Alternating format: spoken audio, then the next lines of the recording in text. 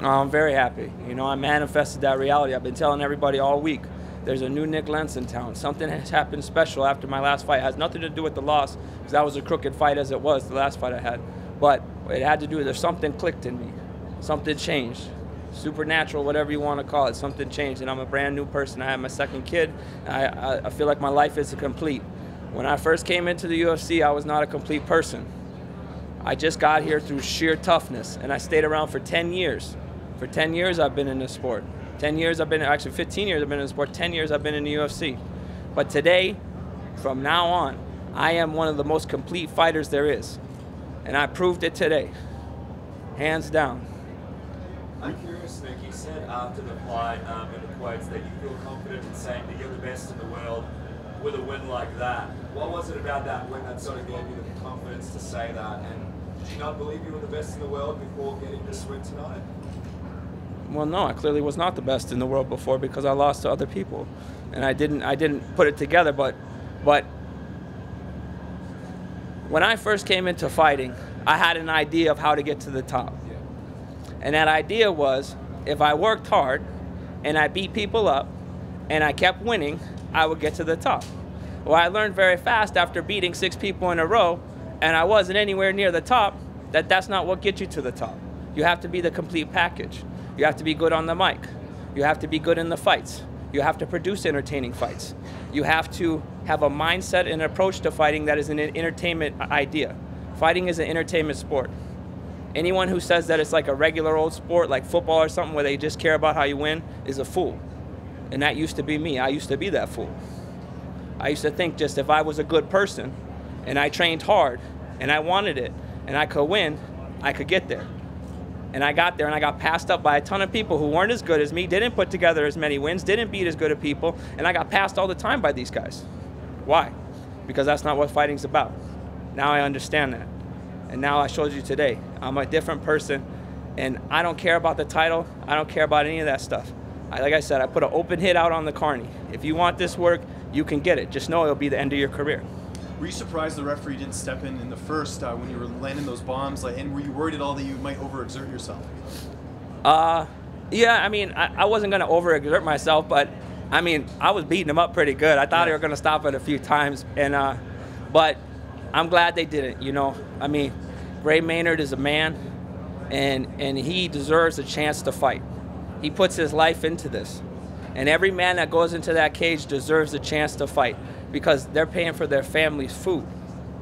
And stopping fights early is one of the worst things you can do because that man dedicated his life to this sport. And it's his decision when he should fight, when it should be stopped. Now, he stopped it at a good time there because the next shots coming after that head kick were brutal. And he would have been really hurt. So that's why the refs there. But I'm glad they gave him another shot. And Gray is one of the pioneers of this sport. And it was an honor to fight him. You know, I hope to see him again. Obviously, he was upset after the fight, but I would love to shake his hand. And, you know, any guy I ever beat, I owe him a debt of gratitude because through his misery and through his pain, I have accelerated my life, and that's how I pay for my kids and stuff to eat.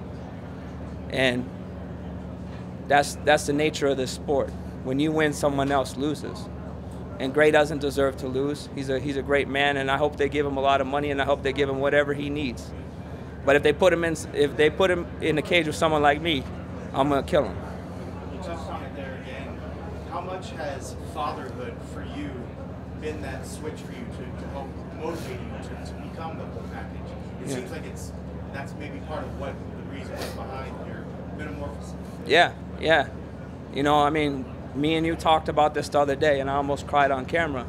But when I was at my best, moving up the ranks at 45, I lost my first kid. And with that, I almost lost my marriage, and I almost lost my career. And it took me years and years to get that back together. And that was a miserable time. And now I have 2 kids. And like we said before, now I don't need any more kids. I have like 7 alarms on my phone for the birth control, and every time it goes off, I run and ask my wife, say, you take that birth control, because I can't have no more kids now. I got 2 kids under 2 little girls. It's too much. It's too much. What's next for you after this fight in terms of an opponent? Anyone come to mind that you don't care. Whoever wants to work, they can get it. I'll fight them next weekend. Do you want to fight one more time this year, or are you looking more towards 2019? No, I'll fight whenever. Okay. I said, there's an open hit out on the carny. Right here. Right here. If you want this work, you can get it. Just know, like I said before, it will be the end of your career.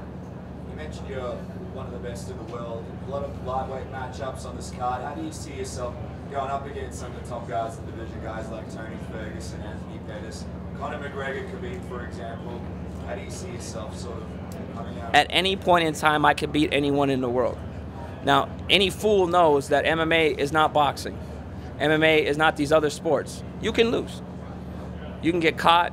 You can get beat up. Lots of stuff can happen. But at any point in a fight, if you fight me, there is a chance you will lose. But like I said before, fighting is not just about winning. There's a lot more to it. And you can learn from that from Conor McGregor, right? He went out, got choked out by Nate Diaz. What did it do to him? Nothing. It just skyrocketed his career even more. If you do the right things and you approach the sport right, and you realize that this isn't really a sport, it's entertainment. And when you understand that, the world opens up. And that's how you get to the top of this sport. So I know that.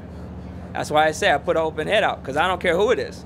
Because whoever they put in that cage with me is getting kicked in the head and going to sleep. What do you credit that change in mindset to?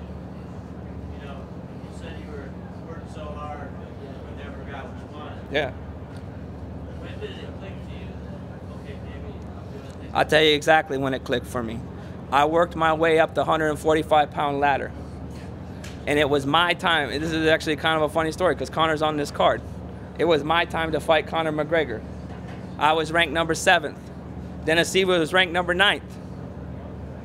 And everyone said, you can't give Conor Dennis Siver because he's ranked 9th and Lentz is ranked 7th. And the next day I was ranked 9th and he was ranked 7th. Because that's how it works. They just switched them. One night I was 7th, the next night I was 9th. Because they know that this sport is not about rankings. They know that this sport is about money.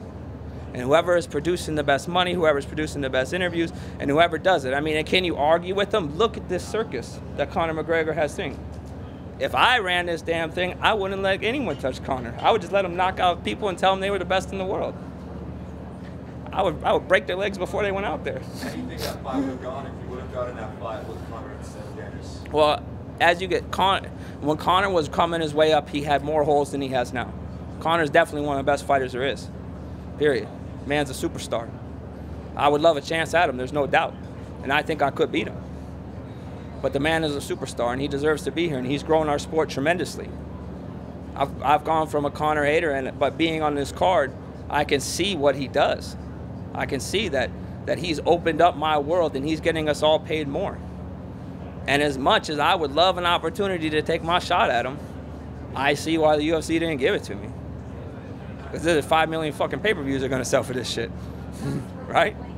So that's the truth, you know. And I learned that, and like you said, it's my kids. That's a big part of it. You know, they complete me. They gave me a new sense of life, a new purpose. But also, I just grew up. When I came in here, I was just a dumb ghetto kid. And now I'm not.